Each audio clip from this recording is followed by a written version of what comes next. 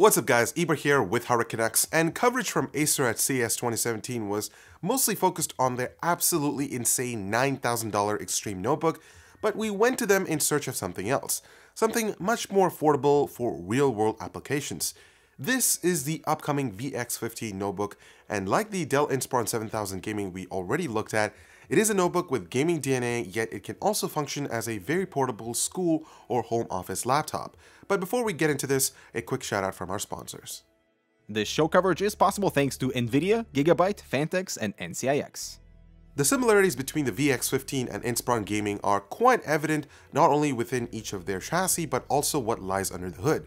As a matter of fact, both have been made possible due to NVIDIA's introduction of their highly versatile GTX 1050 and GTX 1050 Ti into the mobile space.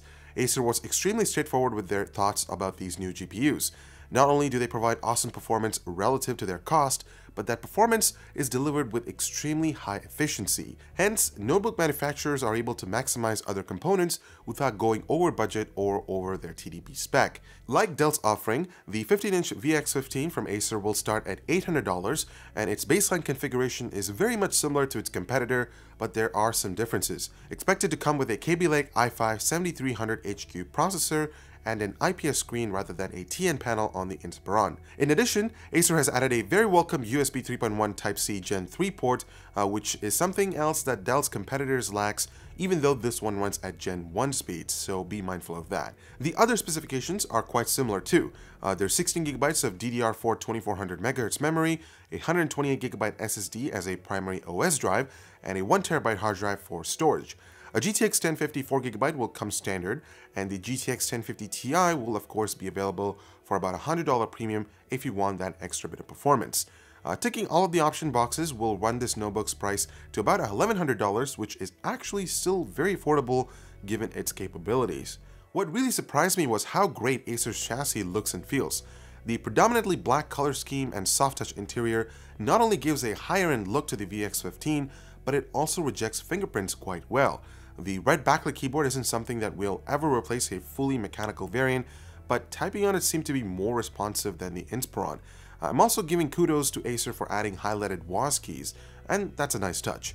Even though it's technically 1.1 inches thick, its gently sloping lines and well-designed integrated hinge makes the VX15 feel quite a bit thinner than it really is.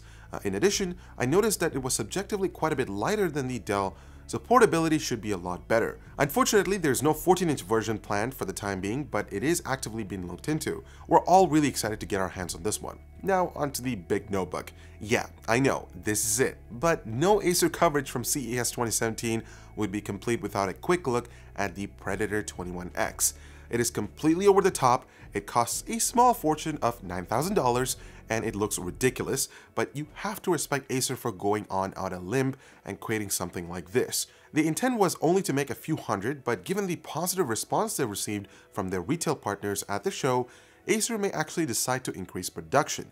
You see, a lot of retailers see this as a perfect marketing opportunity within their stores, and I have to agree with their assessment. Just look at it.